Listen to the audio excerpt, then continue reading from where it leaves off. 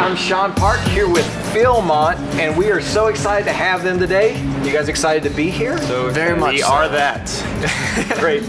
Well, we wanted to know, if your band was a circus act, what would it be? I would say we're a bunch of clowns. We are a bunch of clowns. Clowns that stack themselves on top of each other, like the elephants. Yeah. And then the elephants stack on top of the clowns. And then a Yes. trapeze act somewhere in there. And I can juggle. And then you shoot the whole thing out of a cannon. Yes. Yeah. So when you like show up at a gig, all of you are riding in like a car, yeah, Volkswagen. like- We all actually pile out of one door. This is not even a lie, I'm telling the truth. We all pile out of one door, so yes. On this episode, we're talking about the passion of Jesus Christ and what he did on the cross for us. So the first question I have for you guys is, what does the cross mean to you?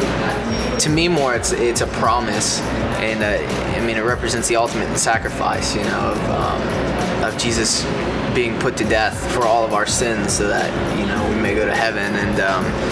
And I think it's awesome when I see a cross. It's a little more than just a trendy thing. It's just a reminder of the sacrifice of what Jesus did for all of us.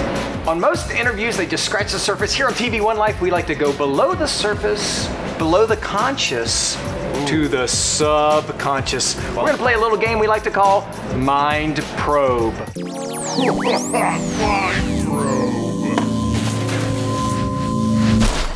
I'm gonna show you an image. Tell me the first thing that comes to your mind. Oh man, I'm just Crab. It looks like Texas. Texas crabs. Texas crab. Spiderweb. I see a road. Butterfly. Grasshopper. All of my fears. I see all of my fears. First thing that comes to mind. The sun. Explosion. It's a thought bubble. What do you think it is? Or an amoeba. Well, now you know a lot more about Philmont.